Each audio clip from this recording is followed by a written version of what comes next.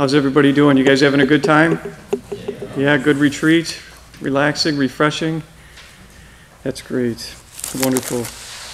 I want to offer, like I said in the beginning, I don't know if I clearly mentioned that, but I want to offer the Mass for your parents today.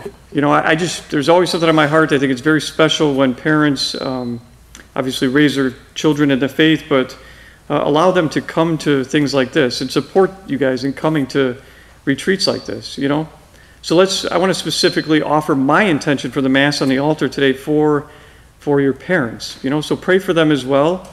And because one day you guys are, God willing, going to be possibly parents too, that you guys will have to, obviously, of course, lead your children in the faith as well. Beautiful, beautiful blessing. So pray for your parents today, and also any other intentions maybe you have on your heart.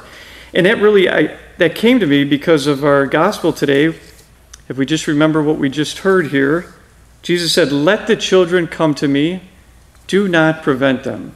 Let the children come to me, do not prevent them. My short little reflection, it's not long. I've got one little post-it note here with a couple little things on it. Let the children come to me, do not prevent them. We all know that there's so many different things in the world that try to prevent us from coming to Jesus, right?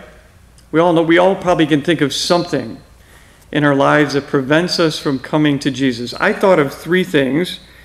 The first one is noise. And I was so happy to hear that when I came here today that I guess your phones have been willfully, I don't know if they were taken or if you guys willfully gave them up, but whatever the case is, you were taken away from maybe that distraction, that noise that can oftentimes keep us from Jesus, right? There's so many other things, so much other noise in our lives that can keep us from our Lord. Think of numerous examples: the TV, the internet, obviously our phone, billboards, whatever you want to name. There's so many different things that are noisy and just cluttering our minds and our hearts that keep us away from Jesus. So that's the first thing that prevents us from God. I just actually heard this morning when I was at That Man Is You. You guys ever heard of that program? Or some of your dads might go to that program. That the average person spends 4.5 minutes every day just in prayer. Like the average American, only 4.5 minutes in prayer a day. And that's really little. That's really little. And the whole reason that they were saying that is because so much of our time is consumed with other noise that the world puts in our midst, right? That we only have a couple minutes for God each day. So that's the first thing, noise. The second thing, my opinion, but I think it's very true, it's happened in my own life too, fears, doubts, and probably proof of really God existing. That keeps us from Jesus. There's so many things like that we have fear that, God's just not around, He's not in my life. All these different things are happening. I don't believe that He exists. I don't think that He's really there for me. They keep us away from Jesus. And then the third one, I don't know if Father Romke reflected on this at all yesterday, but that first reading we had yesterday was about friends. Do you guys remember that last night? About friends, and Sirach was talking about what a good friend is and what a bad friend is. That's the third thing that I think keeps us from Jesus, is good or bad friends. Bad friends can keep us from Jesus. You know, we could be a bad friend, hopefully not, but there's other people in our lives that maybe can turn us away from Jesus Christ, you know. They can prevent us from coming to Him. So those are the three things that I thought that really prevent us sometimes from coming to Jesus. Noise, fears, doubts, and then false friendships. Now, we know we're all on a journey to God. Jesus said, "Let the children come to me." We're all children of God. So He's calling us all to His side.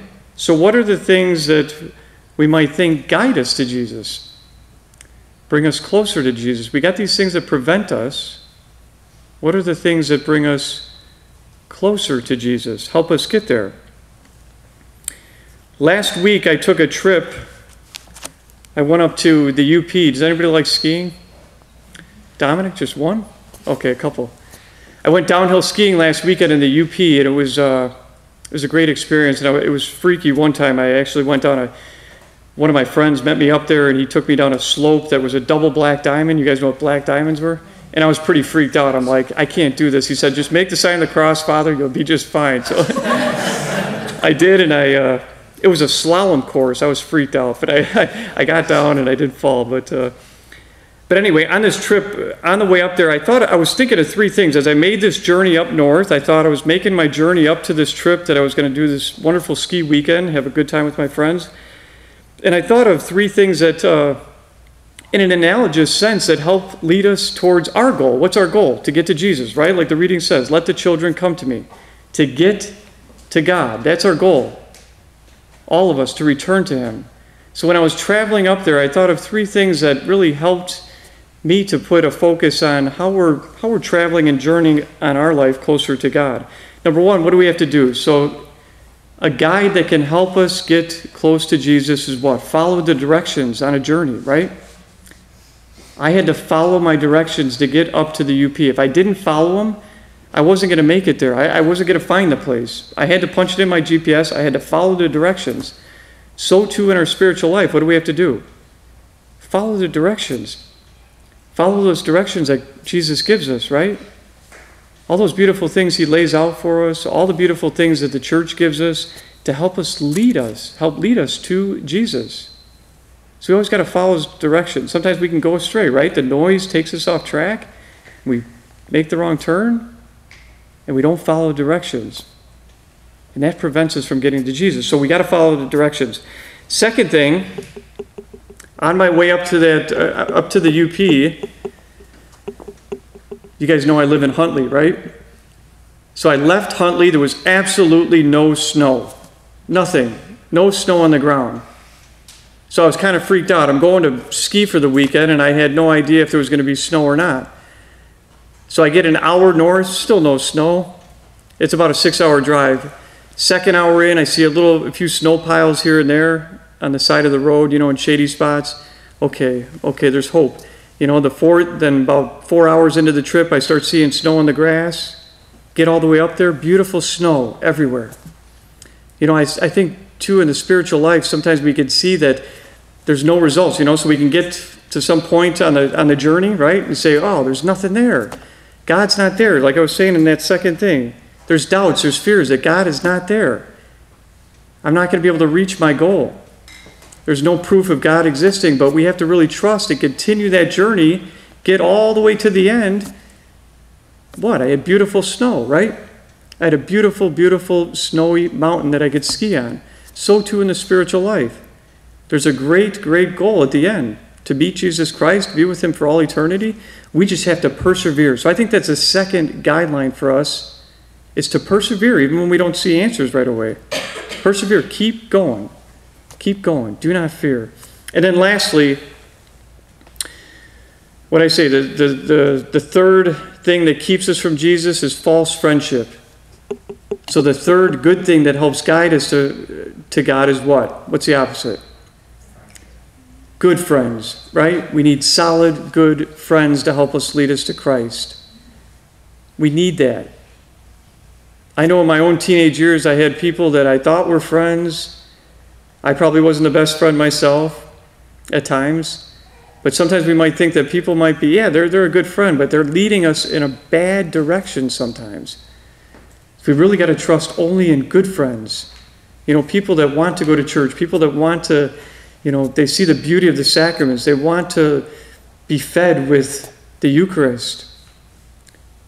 We need those beautiful, good friends that help lead us to Christ, not the false friends that keep us away from Jesus, that prevent us, like the gospel says today. So as we heard in the gospel today, let the children come to me. Do not prevent them. My challenge for myself, for each one of you, maybe think of one thing upcoming in Lent. Lent's coming up when? Next week, right? Next Wednesday? Think of one thing that maybe prevents us from getting closer to Christ. One thing. We all have something. We all have one thing or maybe many things. Think of one thing that might prevent us from getting closer to Christ, or does prevent us from getting closer to Christ, and instead choose something in the opposite that helps guide us closer to Christ, Just one thing. Easy little challenge, easy little reflection.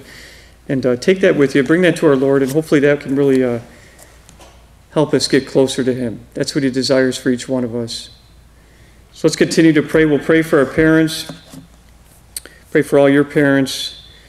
Pray in thanksgiving for this ability to celebrate the Holy Mass here at Bishop Lane. And really ask God to continue to pour His blessings upon each one of us.